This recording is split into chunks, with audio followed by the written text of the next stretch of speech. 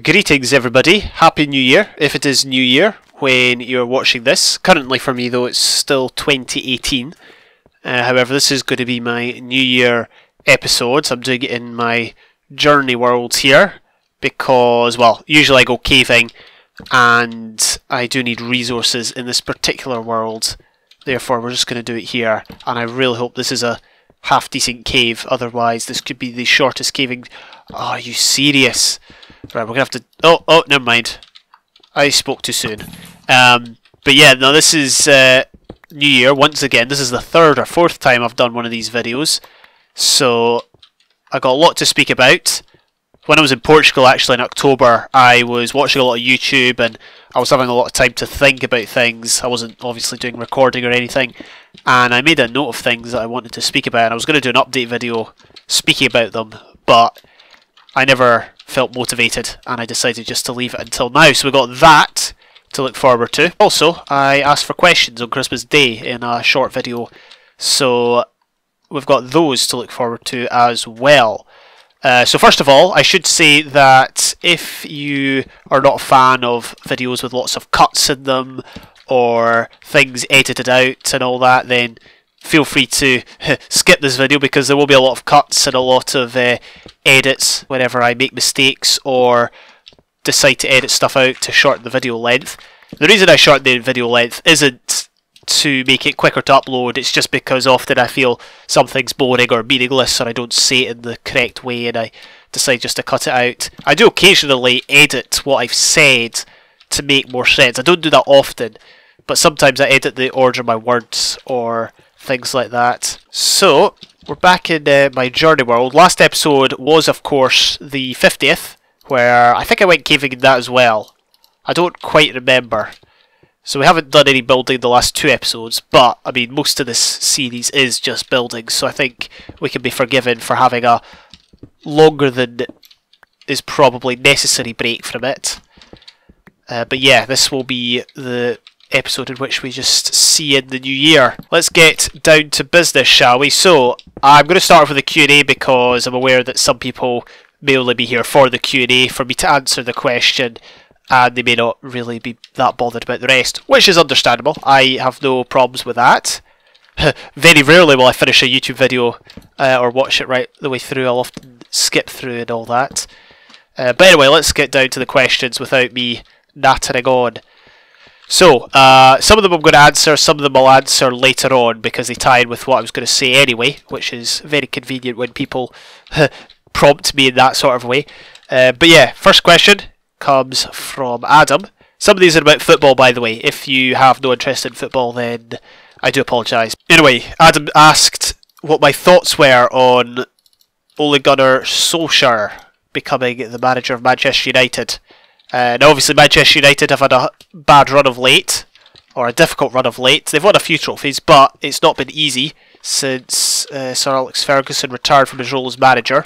Solskjaer, I think he was a good manager over in Norway, in his homeland, but obviously his only job in England was when he got Cardiff City relegated from the top league. Could he do a good job at Man United? I mean, he's already done a good job. That's three very convincing wins. Okay, it's against lesser opposition, but you know, you got to win them all. So yeah, so far he's done a good job. Can this continue? I think so. I think if he keeps to his guns and keeps his philosophy open, and if he adapts when things become tough, then he's definitely got the ability to do well at Manchester United. So yeah, I think it's a good appointment. I think it's sensible, especially as they were just looking for a temporary manager at first. And who knows, if he does a really good job, they might give him it permanently.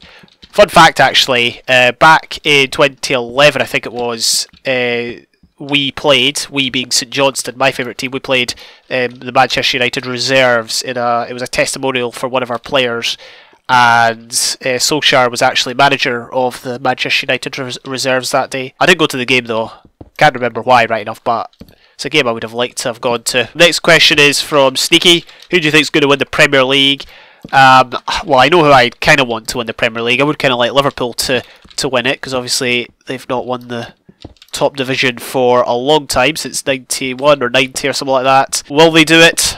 I mean, there was that stat that showed that Liverpool were the only team in the last 10 years to be top at Christmas and not win the league, so hopefully they can change that this time around. I think they could do it. I think of all the times, because think about it, 10 years ago when they were top at Christmas, Fergie was still around and Ronaldo was still around in the Premier League. The time before that, 13-14, they had a good squad, but it wasn't like convincing, if you know what I mean. They were good going forward, not so good in defence. This time though, they've got a good defence, good attack, good manager. I think they can do it. So I'm going to say Liverpool. I hope Liverpool can do it. Thing is though, they've not actually won a trophy. Fun fact, Liverpool haven't won a trophy, and I'm not saying this to gloat, but they haven't won a trophy since 2012.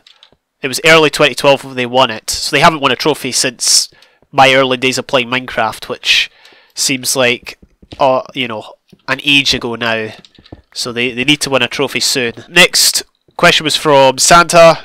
He asked me my top 4 La Liga predictions. For those that don't know, La Liga is the top footballing division in Spain, and he's clearly testing my knowledge because I'm not overly sure who's top of La Liga. Top 4 finishers will be, I'm going to go, Atletico Madrid are usually up there, Barcelona and Real Madrid are a given, and finally I think Sevilla are up there or thereabouts. Sevilla are a team, I'm not quite sure how they do in the league, but obviously they do really well in the Europa League, so I'm going to go for Sevilla to finish 4th. Winners of the La Liga will be, I think, who's going to do it? I think Barcelona. You can very rarely look past them. Next question. It's all good, folks. We're off of football now, so if you're not a fan of that, you can join back. Join back into the discussion. Frisky Savage actually asked, will you ever go to the US if you've ever been? I've never actually been to the US. I'll be honest and say the US doesn't excite me all that much. I mean, it's cool and all, but there are, with all due respect, other places in the world I'd rather go. The biggest reason I would go to the US would be because obviously I've got friends that live there, and most of my good friends live in the south and in the west, in the south and the west. So I'd probably travel to one of those regions. It's something I have thought about, and by thought about I mean I've looked up like flight prices and things like that. But like East Coast flight prices they're expensive, but they're manageable. West Coast flight prices are a whole nother ball game. So if I do go, it'll probably be after I've saved up a lot. So yeah, when I went to Portugal, my ticket there costed less than, I can't remember, it was like less than 90 quid, less than 80 quid, which would be about, I don't know, $100 or something. I don't know what the exchange rate is now, but it would be around $100. So it's dirt cheap, at least for us. I had a few questions about my birthday. Now, obviously I've never mentioned it in videos, but the thing is, I don't really mention it in real life either. I don't want to be like or seem like a spoil sport or anything, but I don't really celebrate my birthday, which might sound sad. I don't like put any sort of significance on it as a day. It's just, for me, it's just a day of the week. In real life, I don't really tell anyone else when it is. I'm not all that big and having people, you know, come up. Okay, I know that's hypocritical because I wish people happy birthday too, but I mean, I don't wish many people happy birthday, and I do it purely because I know that person, you know, cares a lot more about their birthday than I care about my birthday. Oh yeah, and actually it was I think 4 or 5 years at high school before people figured out when my birthday was. I mean, they weren't like trying to guess it or anything, it was just, I never mentioned it, and you know, nobody knew, nobody really cared, and it was only that it was this one time it was my birthday, and the teacher, it was some sort of special registration, and the teacher happened to have a list of names along with dates of birth on a sheet, and when they read out my name it was like, oh, and happy birthday by the way. It's like, oh, okay, in front of everyone. So that was pretty funny. It wasn't some great revelation, but I guess what I'm trying to say is, like, on the day obviously I'll have a moment where I'll think, oh, I'm another, you know, my age has increased, but yeah, I don't really celebrate it an awful lot. Certainly my last 5 or so birthdays have been very underwhelming. That's just the way I roll, to be honest. We're all different. I don't really attach significance to many days, to be honest, and I'm not sure if that's a good thing or a bad thing or a healthy thing or an unhealthy thing or whatever, but I just take each day as it comes and enjoy it for its own significance. So next, Zedger asked about a mixtape. I will release my mixtape as soon as pigs fly. So there's that question answered. And Sad asked about, or he suggested I watch the DC movies, and I will at some point. I'll get around to doing it. Not sure when that'll be, but I actually watched. I know The Incredibles 2 isn't a DC movie. But while we're on the topic of movies, I watched The Incredibles 2 the other day, and The Incredibles is my favourite movie. I wasn't disappointed by Incredibles 2. I would say I enjoyed Incredible, like the first one, more, but 2 wasn't a letdown in my opinion. I quite enjoyed it. Obviously at points the plot was fast and very much fantasy, like with some of the stuff they were doing, but it's a cartoon superheroes film, of course you can excuse all that sort of stuff. But no, I really enjoyed it. Other questions I will answer throughout the duration of this video. First off, I'm going to speak about next year, what you can expect. Well, I'm not going to give it away, obviously, I don't tend to do that. I should mention that in terms of quitting stuff, I've spoken about this before, but if you see me not doing something or not posting something, it doesn't mean I've quit it. There may be series this year that stop, and that's not because I got bored of them or quit them. It might just be because they're too time consuming, or I want to take a break, or there's other stuff I'm doing. So I just thought I'd make that clear. And that kind of leads me on to talking about my PvP situation. I don't do an awful lot of PvP. I still play occasionally with Zenger. I'm still open to playing. Other people still ask me about PvP, and I'm still willing to do it if I'm available, if I'm not busy. Generally, I'm not going to be pursuing it an awful lot next year. I mean, that was kind of the case last year, certainly the latter half. But I guess my point of talking about this is just to say that this isn't me quitting it. You know, I may this year have a sudden urge to do it a lot, in which case I will for sure do it. I guess one of the things is I've got more of a drive these days to do other games. There aren't that many servers that really take my fancy, if you know what I mean. For example, the other day I was looking for something to do. I went on CubeCraft. They don't have survival games anymore, which is a tad annoying because or they might do. I couldn't find it. I looked around for survival games and they didn't seem to have it. It's a tad annoying because obviously that was my preferred mode when on that server. Other things just don't interest me as much. There's no real good UHCs, or no, there is good UHC, just there's no UHC that I can really buy into that well.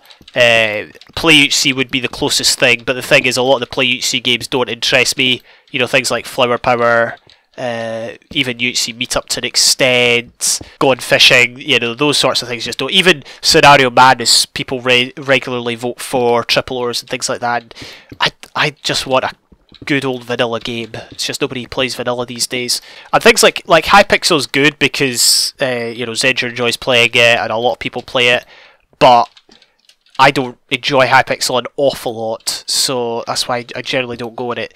If a new server comes around, if I find something that I enjoy, then I'll probably be more likely to check it out, buy into that, and give it a go. But unless something comes around that I'm really, really motivated to do, I'm probably not going to do an awful lot of PvP. So that's basically the situation in that. I would play more Arctic UHCs, it's just, again, I don't find, like, they're good, but I don't find them as enjoyable as I would like, basically. And it's no fault of their own, because like, they're good UHCs, I know that. I just personally, they're not for me. Although I will play them from time to time with folk, or if I'm streaming or whatnot. I've not actually streamed a UHC in a while. I think the last UHC I streamed was a nightmare, so might be a while before I venture down that road again. And that also leads me on to speaking about different emotions that come from playing video games. It's something I've thought about a lot, and I narrowed it down. I narrowed my thoughts down into two different categories. There are thrill games and there are accomplishment games. I know that's not that good. I could probably have done better and I could probably define it better, but in short, thrill games are that rush of adrenaline you get after winning a UHC or getting a really intense kill, whereas accomplishment games come, or the accomplishment feeling comes after finishing a city build in Minecraft that you've been working on for 3 years or something. That's the two kind of extremes. Those are the two kind of examples, and for me they're quite broad, and you'll get crossovers. Like, for example, if you're playing, say, an adventure game, you might have elements of thrill in it when you complete certain intense sections, but at other points you may have the feeling of accomplishment because you finished a level or you've completed the game, you've 100%ed it. It's not something I've really thought about until recently. And I was trying to really put myself within this philosophy and my own gaming experience. I was trying to shape it based on these thoughts I was having. And really, PvP is the only pure thrill sort of experience I have in gaming. I don't play an awful lot of multiplayer. I don't play things like Fortnite or COD or Overwatch or these sorts of games that I'm sure give that sort of thrill. I do play more accomplishment games, as it were. Things that require a lot of work, a lot of grind, but at the end of it all, okay. And at the end of it all, you may not get a rush of adrenaline or a feeling that makes you super ecstatic, but there is still a sense of satisfaction of what you've done. And this year I've certainly focused more on the accomplishment style of things with other games I've been playing, as opposed to the thrill which I get from PvP. This has all been about PvP. I'm not trying to knock PvP here or say it's bad. So in short, I'm definitely more focused on the accomplishment side of things. I don't play video games necessarily for the feelings, for the thrill or the sense of accomplishment, but that comes into it. That has to be something that shapes my point of view. And that's one of the good things about YouTube, is that it can, well, for me, it saves the moment of accomplishment or of the thrill or whatever. For example, after Zenja and I won that UHC where Zenja got it was highlights 300, Zenja got 6 kills. That was such an intense game. That was a true thrill feeling. Things like that I'm happy to have saved up. On the flip side, there's plenty of stuff in my past that I wish I'd recorded. For example, I started doing Minecraft PvP in 2012. It didn't take me too long to get my first win on the Walls, MC the Walls, the game I enjoyed playing back then. And I think I got something like 8 or 9 kills to win the game. Keep in mind that the game was 40 players, 30 of which you could kill, so in effect I killed about a third of the game. And it was such an intense game. And it's stuff like that I wish I could have saved. Obviously I didn't, and I can't go back and save it, but that's why I enjoy doing YouTube, to save up those moments, whether it be thrill moments like that or whether it be accomplishment moments.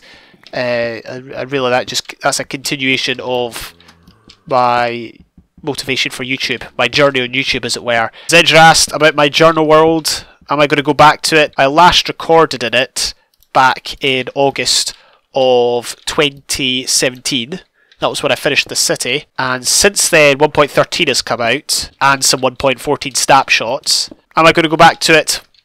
Wait and see. Other series, I will be uploading a lot of stream footage. I will hopefully continue to live stream over the coming year, probably following on from things that I've been streaming last year, things like Skyrim, my modded journal.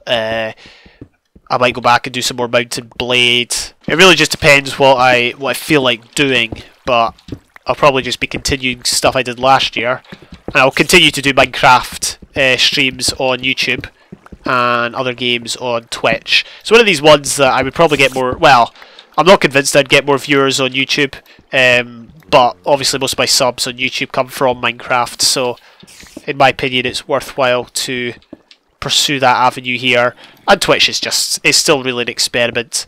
I did try a schedule at one point, but that's not me. Usually I don't announce if I'm doing a schedule. I did this time just because I thought I might as well give it a go, see if I can stick to it, but I just would prefer not to pursue such a thing unless I got super serious. So yeah, there will be a lot of stream footage, old live stream footage coming out on my YouTube channel at some point this year.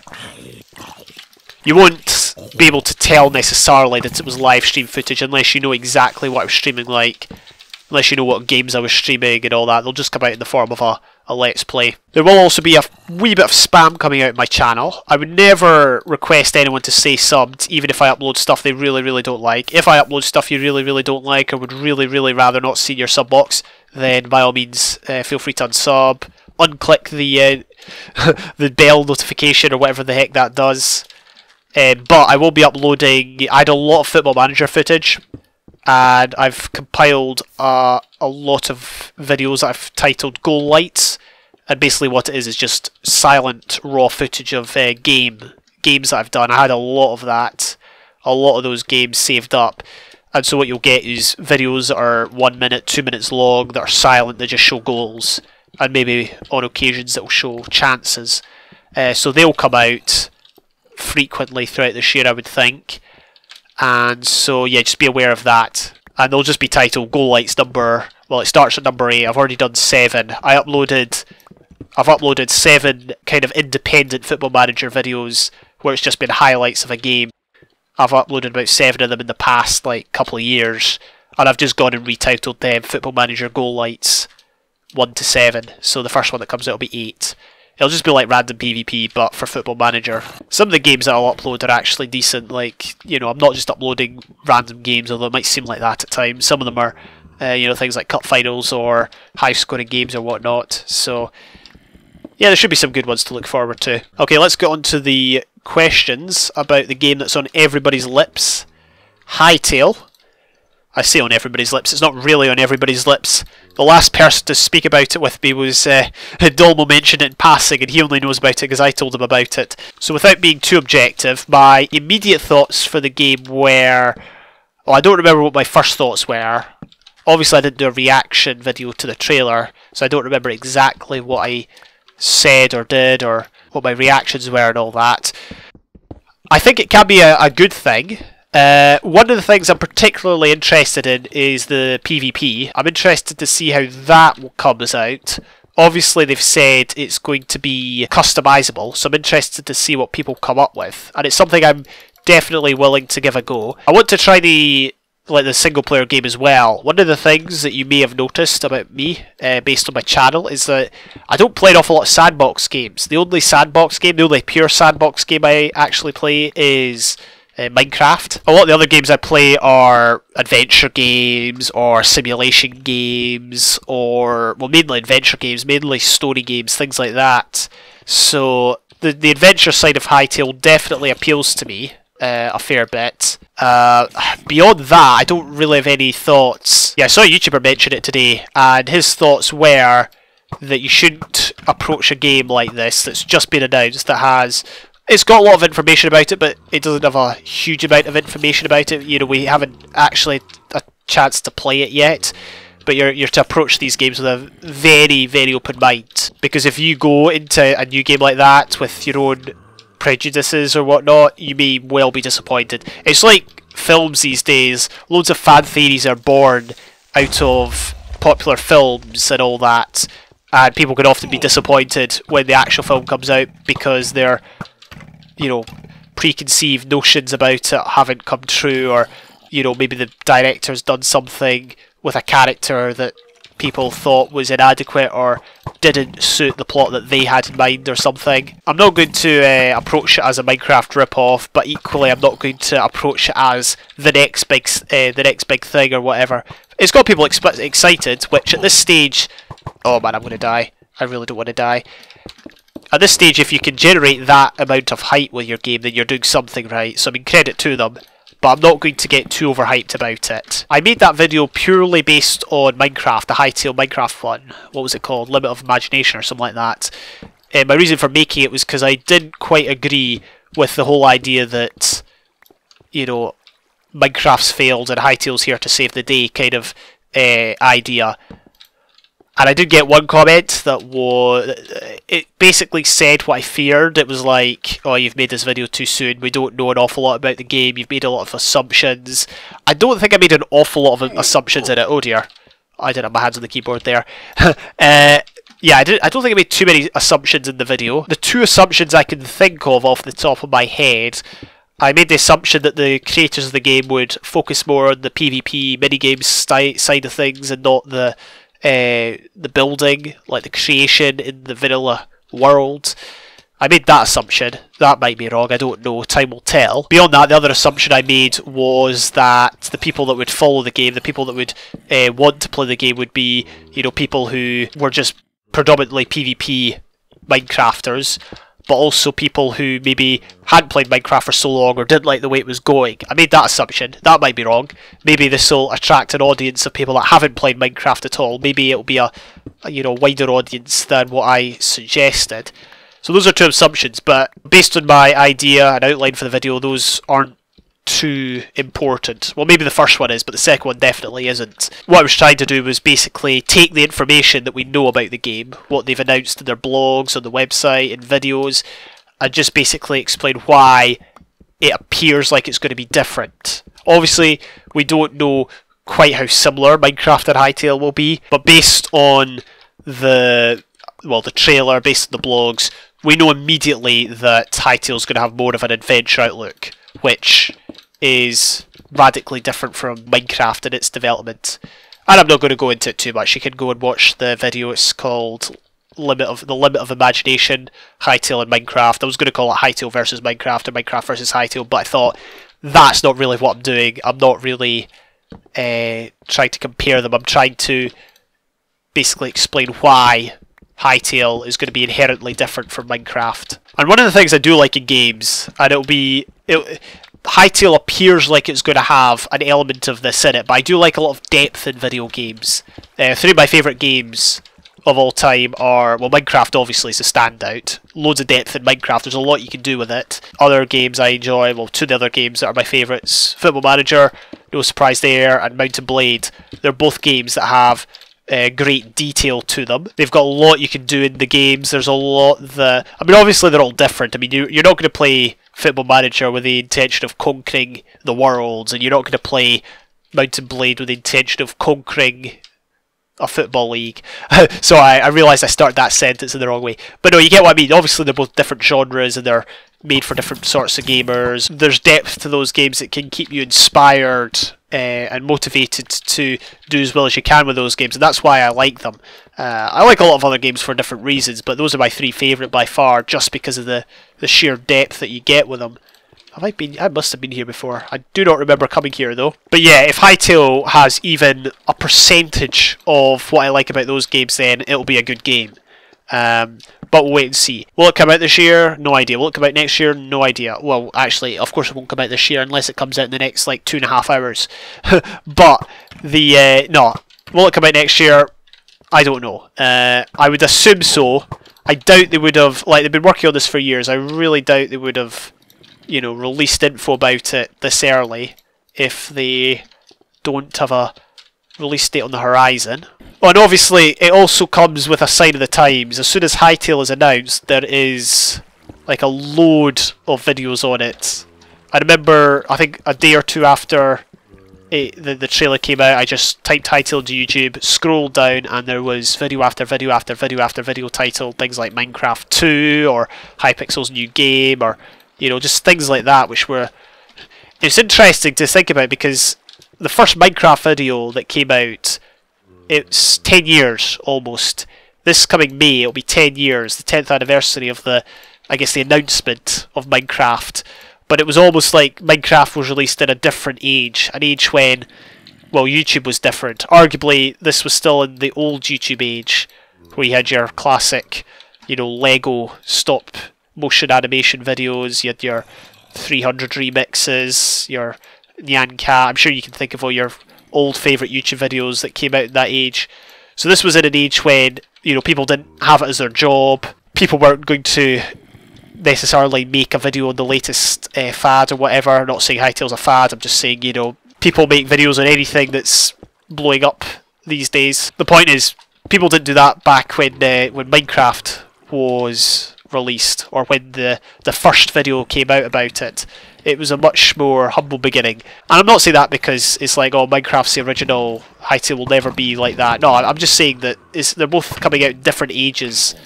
The Hytale trailer has like 19, maybe 20 million views on it now. And this is like, what, a few weeks later. I highly doubt the Minecraft trailer, or not the trailer, but the first video of Minecraft had anywhere near that in the first month. So yeah, 10 years of Minecraft. It will be... I wonder if it'll be acknowledged, because arguably it was only like a, you know, it wasn't even a release. It was just you know, not showing off his game that he was developing. I'm not even sure when the first Minecraft game was actually put out to the public. I should probably look it up. Like, for example, in episode 0 of this series, I played in a bunch of versions that probably wouldn't have been out to the public, or they would have been played by very few people. Oh dear. No, no, no, no, no, no. I should probably eat. There we go. Yeah, there would have just been development versions for Notch and his mates to try out, or whoever he tested it with. Of course, it will be the 10th anniversary of the first Minecraft video to be released, so it'll certainly be an interesting moment. But yeah, you just wonder if it'll be acknowledged, or if the true 10th anniversary will be 2021, which will be 10 years since the full game was released. It's just one of these things that you don't quite believe how long it's been. And obviously various things have changed. You know, Minecraft communities have come and gone, YouTubers have come and gone, a lot has happened in that time. The game itself has changed a lot, the state of things has changed. You know, Microsoft's now in charge, and obviously a lot of servers have shut. You know, what big servers are there now? I mean, obviously, wait, what? What? Whoa! Okay, right, whatever. I've never seen that before. I remember it happened in one of Etho's early videos, but I've never seen something like that. Creeper just stopped dead in its tracks. Yeah, so there's not that many big servers out these days. I mean, Hypixel still gets over 20k, which is even during, well, yeah, even during the old days, that was still a good number. Mineplex is still up. If I get Hypixel and Mineplex mixed up, I do apologise. But Mineplex is still up, still gets into the thousands. Cubecraft is still up. MC Central's still up. But obviously there's a lot that's gone. Lichcraft, Epicube, Bad Lion is probably one of the biggest. But yeah, the point is there's a lot of change, and a lot of change will yet happen, I'm sure. So I finished up the caving, and I've basically said almost everything I was going to say. We've still got about 45 minutes till the bells. I'm just going to go and stand somewhere for the time that they happen. I think we'll go to the tower in the kind of settlement area that we're building. This thing here, it's a bit strange because it doesn't always work, and I think this is actually worse. Like having the half slabs above the water is actually worse than what it was before, because sometimes the boat will veer out of position and it's difficult to get it back in. Oh, or this happens. Alright, well, there's not much we can do about it. I reckon this world will be glitchy forevermore. Anyway, I was going to speak about one or two other things surrounding YouTube, surrounding my approach. Obviously, there's very much a mindset these days towards things like clickbait, towards doing certain videos and certain things, and, you know, really putting yourself out there. All I'm going to say is each to their own. I'm going to stick with the approach I have stuck with all these years. I'm just going to continue as I have before. There shouldn't be any major changes. Of course, there's no guarantee that I will continue with YouTube at any point, at any stage. It may stop for whatever reason. There could be a variety of reasons, but I'm just putting that out there. But you know, as of now, at time of recording, I do intend to continue with what I do in the way I have done so. And with regard to the new year, I don't have any resolutions, any like concrete resolutions. I mean, there's always ways I'm trying to improve myself and, you know, to do things differently, but I take things on a day-to-day basis. Each day is a different opportunity, or presents different opportunity for people to, you know, change, to do things differently, to make new day resolutions is effectively what I'm trying to say.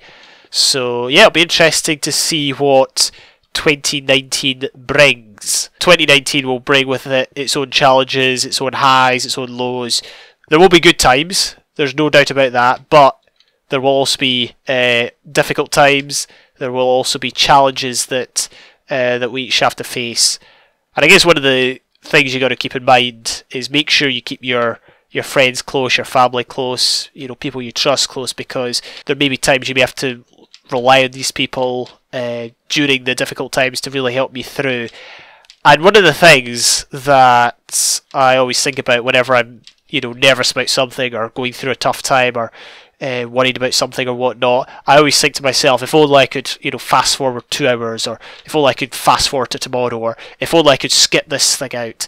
In the moment of thinking that, I always then think to myself, if life really worked like that and I could, you know, wish myself forward 2 hours, I would just basically wish my life away.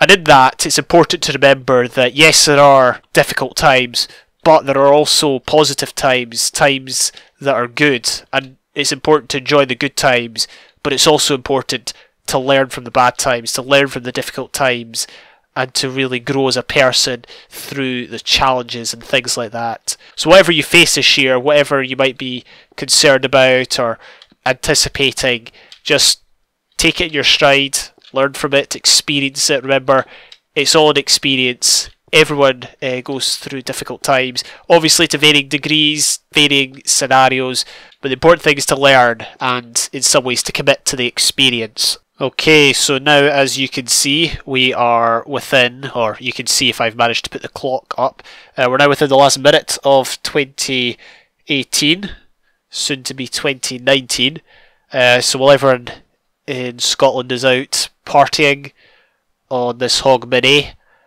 I am indoors in a video game. I should probably actually click back to the actual game, that would be good. But everyone's enjoying themselves. I'm going to celebrate with a glass of good Scottish tap water, and I got some oatcakes for Christmas. So I'll crack these open and I shall celebrate once the New Year comes around. Oh, there we go, 10 seconds to go. I feel like this is cringy. I feel like I'll look back in years to come and be like, what was I doing? But here we go. 2, 1, and bam! There we go. 2019, New Year. Excellent.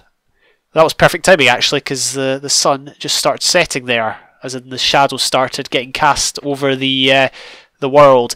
Anyway, yes, we're in a new year. This is now 2019. It is a different year from the one the previous minute. Just in case you weren't aware, it's not quite New Year over in North America yet, but let's see, currently it's looking much the same as 2018, but I'm sure it will be very different in many ways. Thank you very much for watching this episode of my Journey series. All the very best for the coming year. I will see you when I see you.